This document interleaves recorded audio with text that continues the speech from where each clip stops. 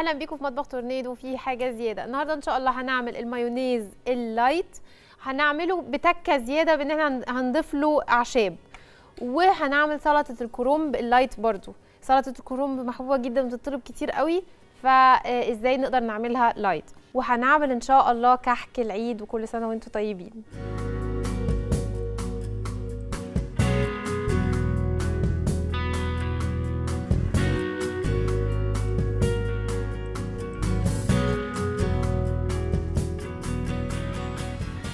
لأول وصفة أنا معايا للمايونيز الدايت: صفارين بيض، 3 معالق كبار زيت عباد الشمس، معلقة كبيرة خل أبيض، معلقة كبيرة مستردة، ملح، كوباية لبن خالي الدسم، معلقتين كبار نشا أو ممكن 3 كمان، لازم القوام يمسك معانا.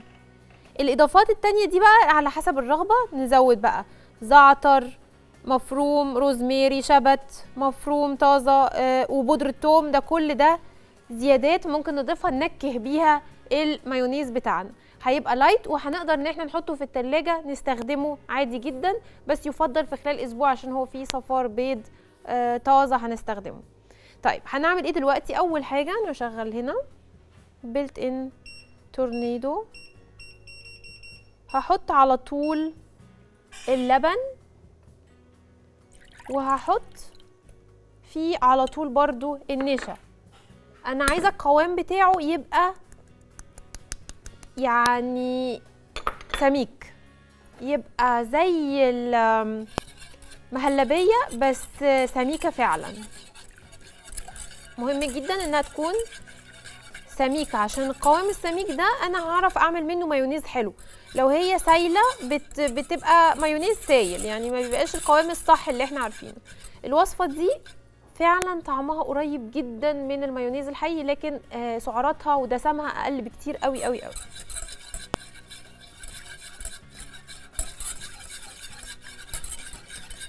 ده بقى اول ما يمسك هنبتدي نشتغل بيه. هسيبه شويه يسخن ونرجع نقلبه على طول. هبتدي بقى اضرب هنا صفار البيض. هنزل على صفار البيض، لحظه ننزل بس الباقي.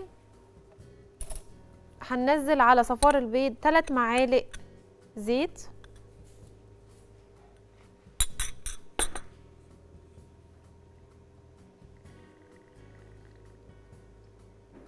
او انتوا ممكن تحطوا لغايه ربع كوبايه. هنضربه الاول ده مع بعض.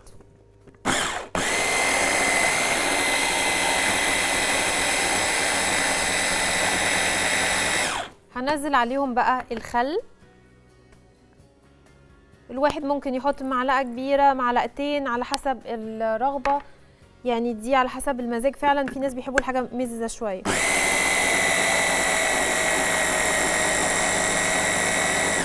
يبقى الخلطه دي كده جاهزه. هنبتدي بس هنا بقى نأكد عشان ايه ما يمسكش معانا، لازم نقلب كويس جدا. هزود هنا معايا برضو الملح والفلفل. اللي عايز يحط فلفل ابيض يحط، اللي مش عايز يحط مش لازم على فكره يتحط لها فلفل. مستردة بتنكهها جامد جدا.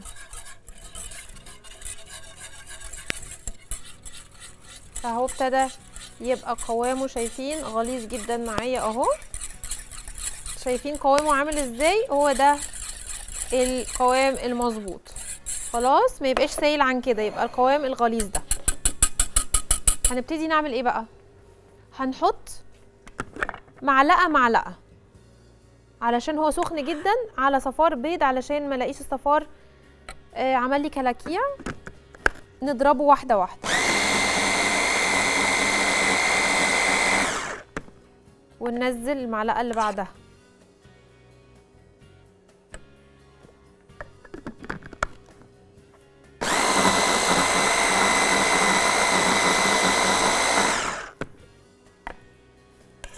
لغايه ما اخلص الكميه اللي معايا.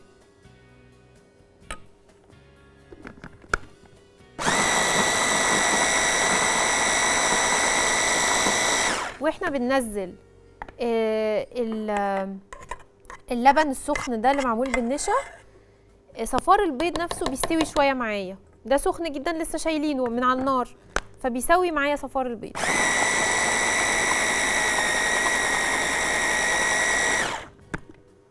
بس ونحط اخر حبه.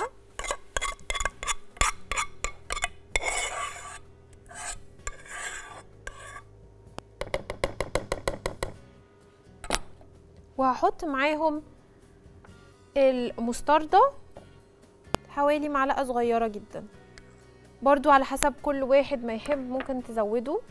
وزي ما قلت الفلفل الاسود انا حطيته، ده مش لازم عشان انا هعملها بس بالاعشاب، فزودت بقى تكات زياده، لكن المايونيز مش المفروض بيتحط له الفلفل.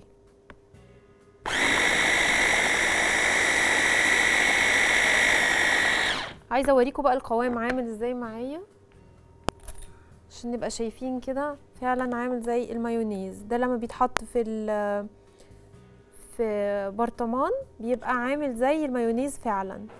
لما بتضيفوا معاه بقى بودرة توم، بودرة بصل في اي سلطة، بتتحول طعمها فعلا، مش هتقدروا تفرقوا ما بينه وما بين المايونيز اللي هو الدسم، بل بالعكس طعمه اخف وحلو جدا. هنحط بقى بقية المنكهات اللي احنا عايزين نحطها.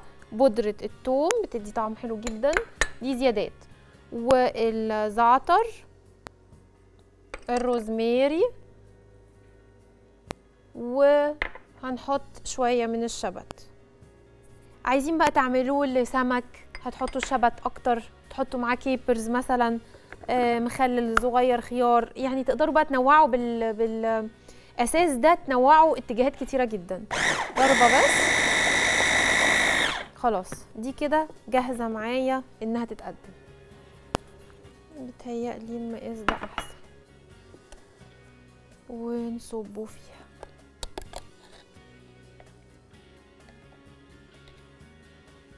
شايفين القوام عامل ازاي؟